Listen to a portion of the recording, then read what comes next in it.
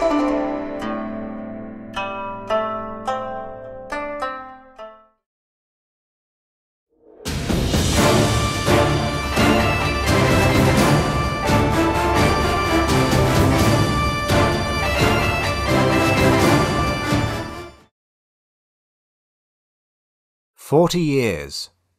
Amazing, innit? 2024 marks the big 4-0 for Transformers. If the last few months have been anything to go by, Hasbro and Takara clearly have plans for such a grandiose occasion. As for me, in the last few months of 2023, 12 polls were held on my YouTube community page. I picked a Transformers line, 3 toys from it, and you all voted which one I should cover this year. The Legacy poll wasn't the first created, but it was the only one to end in a tie between Elita 1 and Pointblank. I chose Pointblank, as the guy's had little attention, let's face it. His biggest role was in the Headmasters anime, as the leader of the 3 Autobot Target Masters. This is the character's first figure in over 3 decades.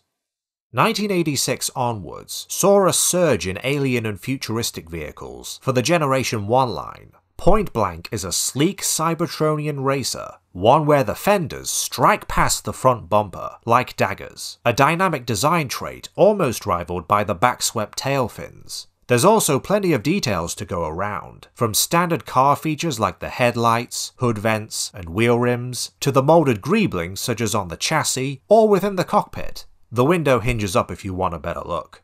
Speaking of, the window is translucent blue instead of solid blue-grey as is usually depicted. The rest of the deco is what you'd expect from Pointblank, primarily red, bright blue, and black, with silver accents. Sadly, this lacks the flame decals of the character's original figure. No room for them in their intended spot, really. What is at the back is an engine sculpted onto the car, but that wasn't always the plan. Throughout this review, you'll find that Legacy Pointblank is an unfortunate victim of cost-cutting. There are a few concepts that were ultimately dropped for the final product, the first of which being a removable engine/gun, not unlike the G1 Toys accessory. Luckily, Pointblank is still packing, thanks to his Target Master partner, Peacemaker, which, depending on the continuity, is either an organic alien in a robotic exosuit, or a small transformer. This little guy sports the red and black colour scheme of the original minifigure, plus the same moulded head, chest and limb details, now with extra paint. He's just as posable too.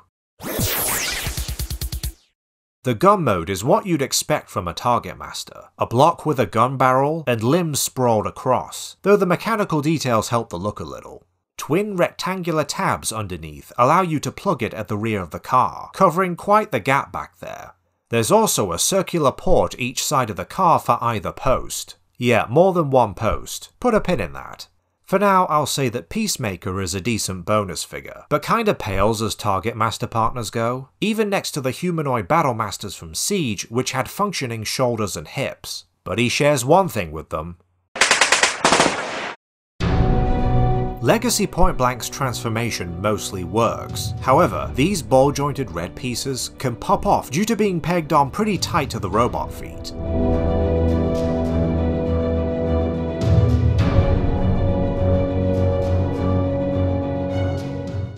Pointblank's robot mode has pretty much all the character's hallmarks. The rear unfolds into the legs, with the spoiler halves as knee pads. The windscreen/roof rests on his torso, albeit upside down compared to characters like Wheeljack, Trax and many others. And the fenders form wide shoulder pads, which as you can imagine has had fans begging for potential retools of this mold.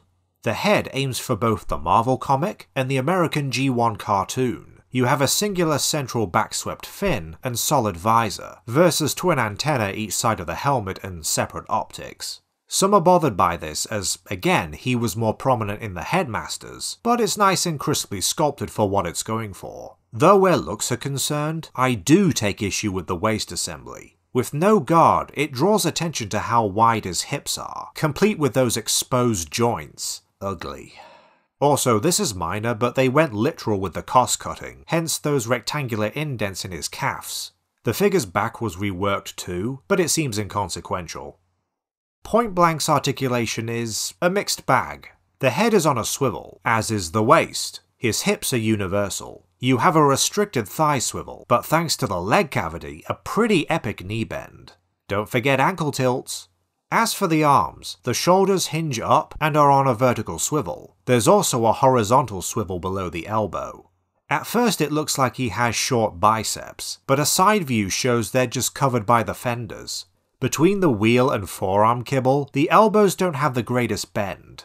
Also, budget cuts strike again, as with the forearm and hand being one solid piece of plastic, there's no wrist swivel, something even the G1 toy had apparently.